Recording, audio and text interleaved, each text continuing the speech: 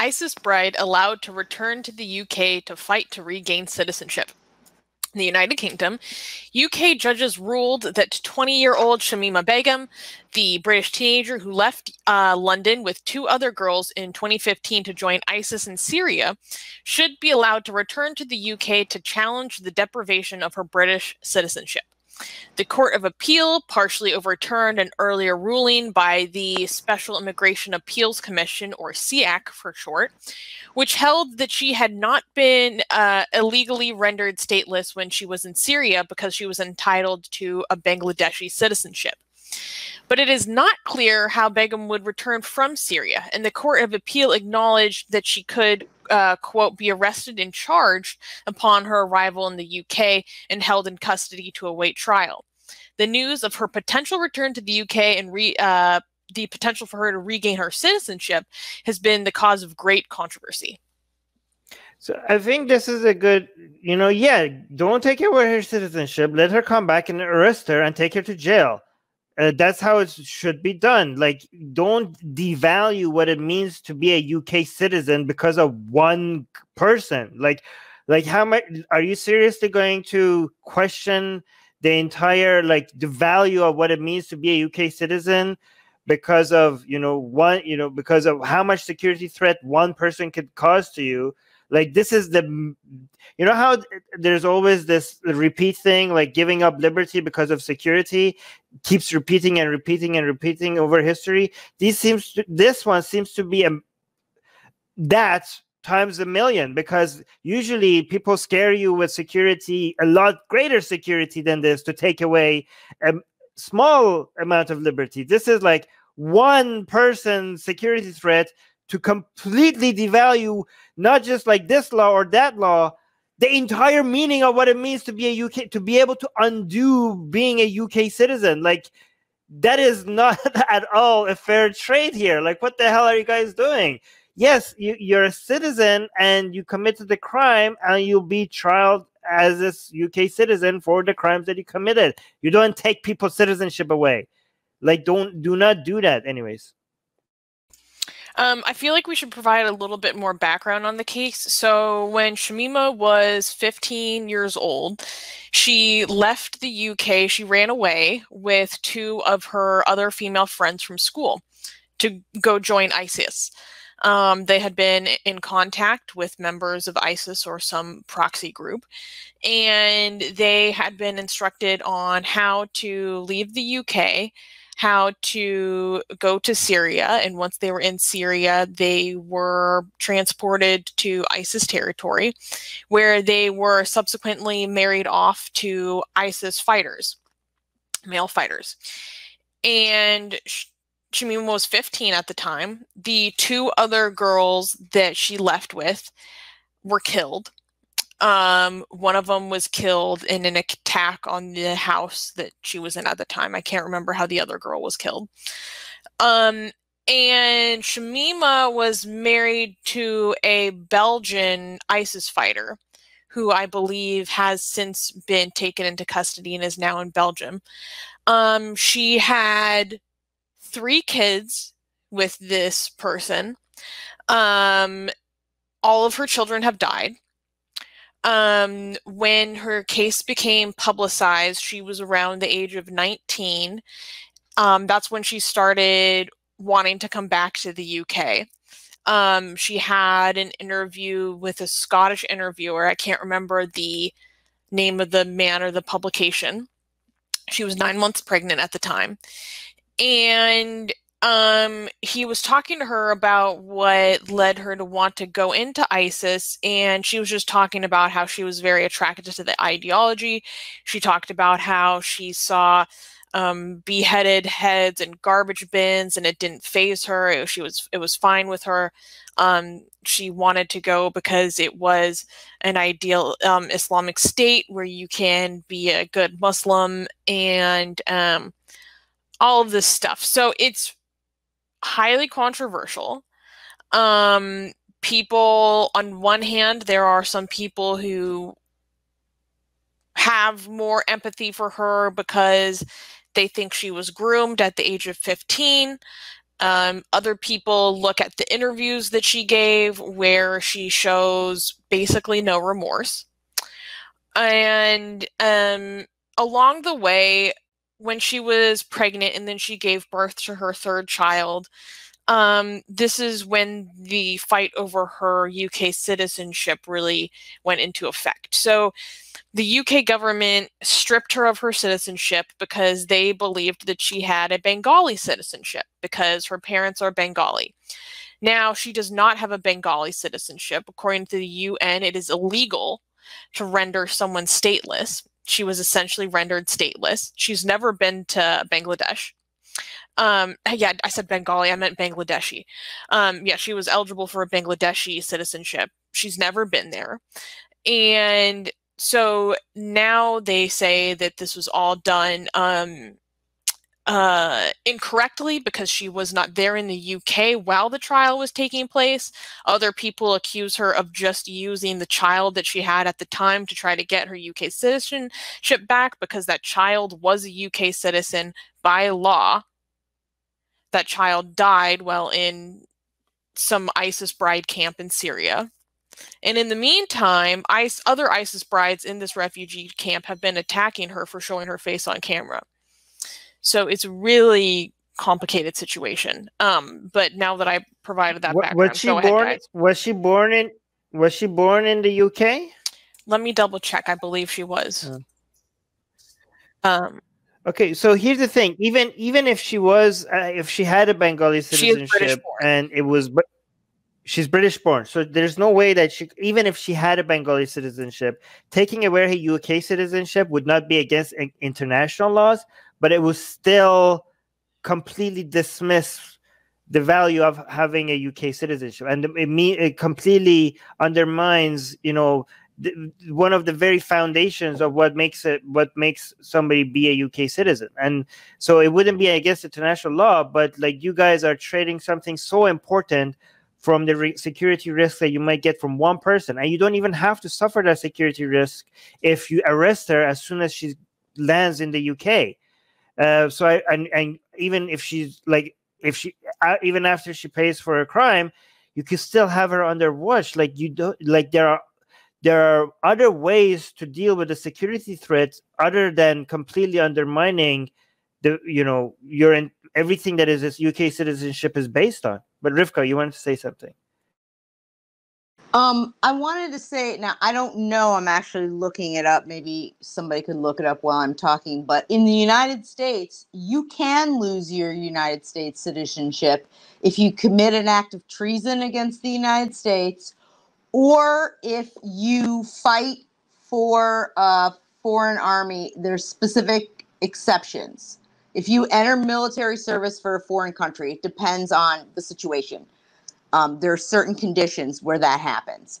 So I don't know about British, if they have these same laws. But if a person commits treason against the country with which they are a citizen of, or also joins the military to fight against the country that they are a citizen of. I know that in the United States, I don't know, I have to look up when this has happened in recent times, but I know that that is two of the conditions that could potentially cause you to for them to renounce you as a citizen of this country, because you apparently have chosen to fight against your country, or you've committed treason against your country. So I do understand your point about saying, you know, let her be brought to justice for doing this terrible thing. But at the same time, she has entered into, you know, she joined ISIS, which is fighting against her country. Could be considered military service. I don't know if she, you know, actually shot anybody or not. And it could also be considered an act of treason. So I'm not sure I think what, I mean, I guess I see both sides of it. And I do there's only one side, which is I do see your point about the value of the citizenship, and I do understand the idea of bringing her back and making her face justice for what she's done. I get that. But I also know that she wants to, I would imagine, most people would rather come back and sit in a British jail than be where she is. I don't care what people rather. It's not about what they want. It's not about satisfying people's sense of revenge. About like, oh my God, I hate her so much. I don't want her to get anything that she wants. It's not about any of that. Okay. And you know, wait, hold on. Let me mute the doggy. Okay. Oh, we both muted at the same time. Okay. So this is about, okay. So in modern countries where it's based on Enlightenment values, everybody gets their rights when they become a citizen, and the people that get their rights include the criminals. The criminals also have their rights.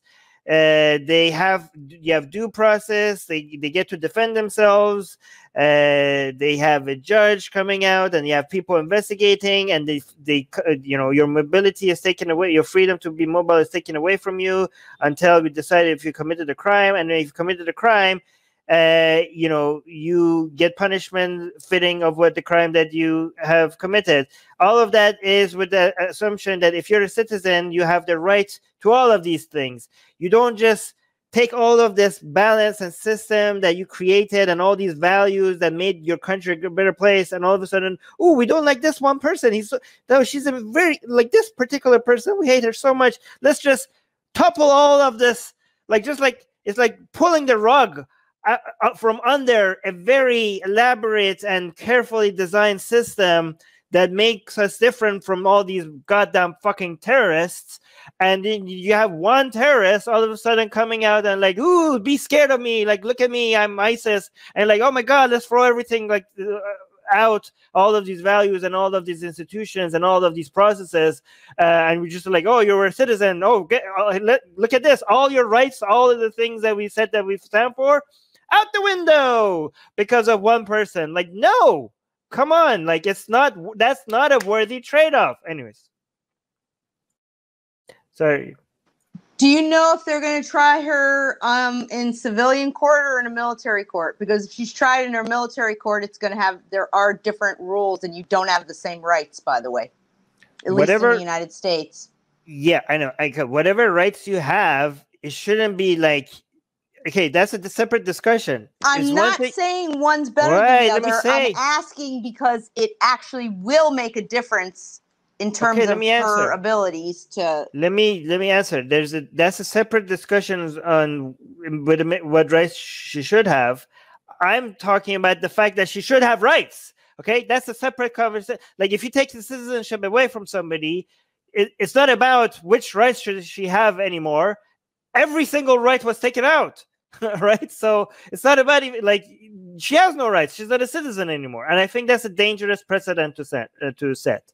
That's what I think. And I'm right. Okay, Rivka, did that answer your question or no? No, because I don't think that it was. I asked it directly, but it doesn't matter. We can move on because we've already spent a lot of time on this. Right, but I see your point. I just think like the issue is about like making sure whatever rights people have, we don't just scrap them. But I see, that's a good point. I'm not suggesting that.